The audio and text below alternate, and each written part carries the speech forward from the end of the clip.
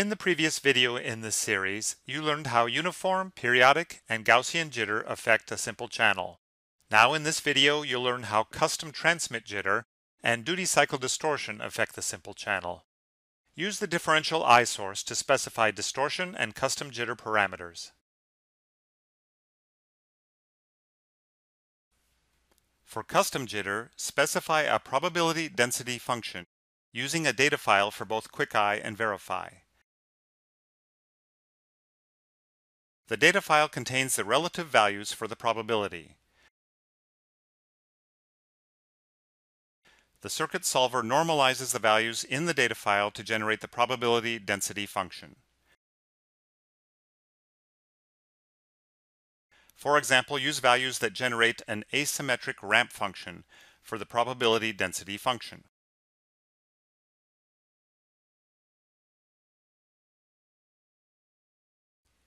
The TXCJ parameter on the I source identifies the data file.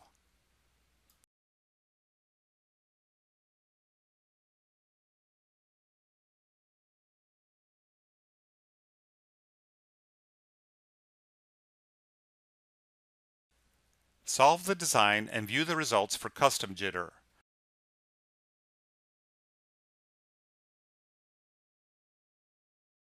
On the QuickEye eye diagram, the histogram shows the asymmetric jitter distribution.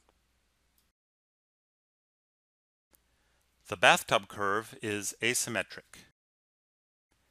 Finally, add some duty cycle distortion. Duty cycle distortion adds its parameter value to the even bits and subtracts it from the odd bits, creating bit states with two different durations.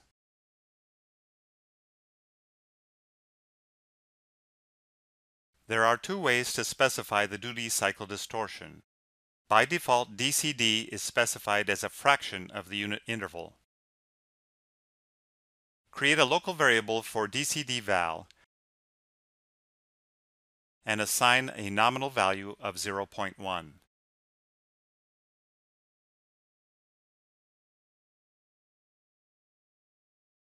Alternatively, you can specify DCD as an absolute time.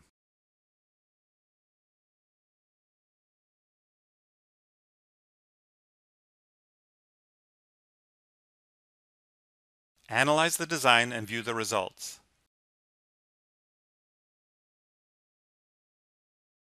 The Verify bathtub diagram shows the channel bit error rate, BER, with duty cycle distortion. The eye diagram shows how the duty cycle distortion affects the unit interval with the alternate set of crossing points at different times. Here you see the eye diagrams and bathtub curves for the channel with no jitter and with 5 different types of jitter and distortion.